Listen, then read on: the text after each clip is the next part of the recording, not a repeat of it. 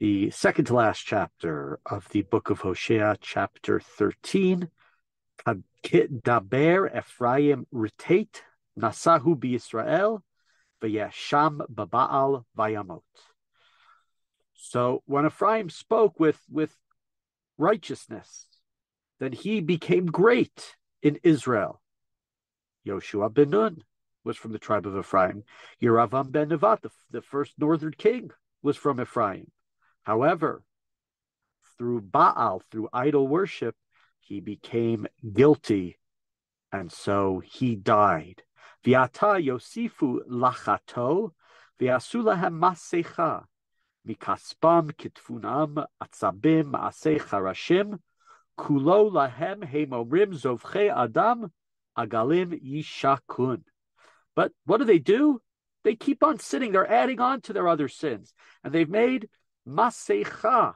Masecha is the word that's used by the Egel Zahav. Asulahem Egel Masecha is the way that the golden calf is described in the book of Shmot. And of course, we've talked about many times that the first sin of the northern kingdom, the first major sin, is Yeravam ben Nevat's placing of the two golden calves, one in Bethel and one up in Dan.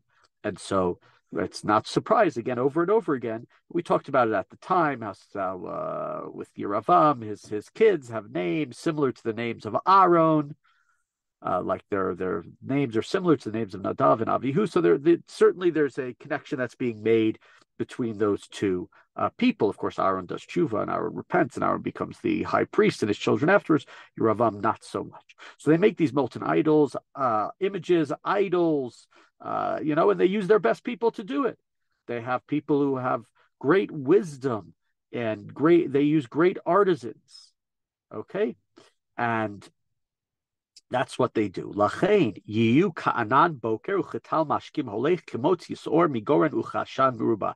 Therefore, they'll be like the morning clouds, like dew, like chaff whirled away from the threshing floor, and like smoke from a lattice. And this goes back to, I believe it was the second chapter, was the fourth chapter, I don't remember which one, earlier in the book, where Bnei Yisrael, the northern kingdom, Ephraim, has this statement. It says, let us do tshuva. We'll be like the rain coming down and penetrating into the grass, and we'll our tshuva will be full. And God says, you're like a fleeting cloud. You're like dew. Your tshuva is going to be for 1 minute. It's not going to be true repentance. And so here, God is saying that's what they're going to be like. Right? They're going to be destroyed. There's something that's just going to be like chaff whirled away from the threshing floor, like smoke from a lattice. It smokes a little bit and then it's gone. The dew so early gone. Vanochi Adonai Elohechem Eretz B'Tzrayim Elohim Zulati Lo Teda Umoshia Ayin Bilti. But I am God who took you out from the land of Egypt. Right? You've never known a real God but me. You've never had somebody else. There was no Moshiach. There was no somebody else who helped you. And again, right, we said many times, the cycle over and over again. Bnei Yisrael sins, and God sends them after they sin, and then their nation attacks them, and then there's no atheist in the foxhole, so they call out to God, and God then sends them a messenger. It's all done during this generation. The 10 tribes will be exiled. Ani yedaticha bamidbar be'eretz tal uvot. I knew you in the desert, in a land of taluvot, not exactly clear what that word means. One of the explanations says it's a place of deprivation, a place of Rashi says it's from the words tail, and she'ovin, that it's a heap where you could not find anything good.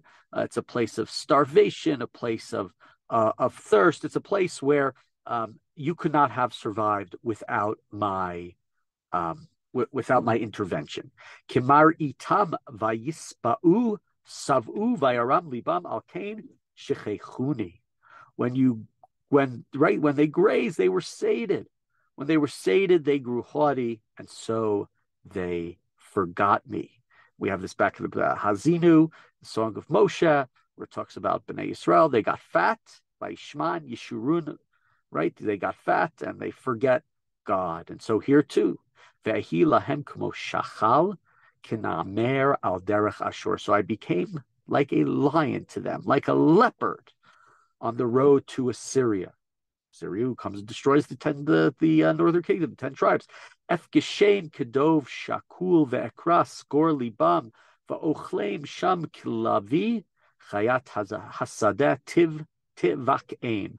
Like a bear, a dove is a bear who's robbed of her young, I attack them. We know bears, they usually stay away, but if you get near those baby, the cubs, that mother bear, watch out. They rip open the casing of their hearts. I will devour them like a lion. The beasts of the fields will rip them apart. Shichetcha Yisrael kivi ve'ezrecha. You're done, Israel, because there's nobody else who will help you but me. And we know, sadly, that seems to be so much very often in Jewish history. Nobody was there to help us. Ehi malkecha efov yoshiacha b'chol orech v'shovtecha asher amarta tna Elimelech v'sarim. Where is your king who will save you? Where are your sarim? Where are your shoftim? Where are your judges? Where are your officers? You said, give me a king and officers. That's what you said, going back all the way to the book of Shmuel when Bnei Israel asked for a king so they could be like the nations around them. And of course, God's response there to Shmuel is offended. They're rejecting me. And God says back, they're not rejecting you. What they're rejecting is me, God says, because I'm supposed to be their king. So God says, go find your king. Let him protect you. Let him lead you in battle. It's not going to happen. God says, I gave you kings in my anger and take them away in my wrath. Okay, and God actually, that's similar to what God says to Shaul generally, where God takes, in a sense, the kingship away from Shaul while he's still alive. And Shaul goes into those black periods, if you remember from the book of Shmuel. And David, that's when Shmuel goes and he anoints David as king. As far as God's concerned, David is already king, even though he's not sitting on the throne. Saror avon Ephraim's funa chatato. Ephraim's guilt is bound up. His sin is stored away. Chevle yoleda yavolo. Uven lo chacham ki eit lo yamod b'mishpar banim. Right, the pangs of childbirth, the chevle yolda. Right, but the child will not be wise, because there's no time to survive when the woman is on the birth stool. Mishpar is the birth stool. So, right, the place where she gives birth. The child's not going to survive. Miyad Shaul eftein mimavet egalem. From Shaul, I will save them. Ehi dvarecha mavet ehi katva Shaul nochem isater me'enai. I will redeem them from death, from the plagues, from pestilence. And eventually God says, I will redeem them. I will not take revenge. Ki hu bein achim yafri yavo kadim ruach Adonai midbar olev v'yevoshu mikoro v'yecharav ma'ayano hu yishseh otzar kol kli chemda. Because there's going to be a flourishing. God is going to bring a wind, a ruach kadim, will come from the desert, and it will plunder the treasures, every last object. And so here we have this prophecy of destruction that's going to come to Bnei Israel, or destruction that's, in a sense, you could say, you wonder whether this has already been done afterwards. After the 10 tribes have been exiled, Hosea, who's living through this very difficult time, and part of it, he goes, oftentimes it's more of the idolatry, he talks about the idolatry, it's early in the chapter, but here, at least in part, what God is saying, and what Hosea is saying, is he's going back to the idea of the king. You distanced yourself from me. You wanted a king to rule you. You thought that others could be together with you. And earlier in this book, and of course in the book of Yeshai, we have it over and over again, the contemporaries, you thought that you would make alliances, that other people would help you. There is no Moshiach, there's nobody to provide you salvation other than me, says God. And because of that, you are going to be like prey on the road to destruction.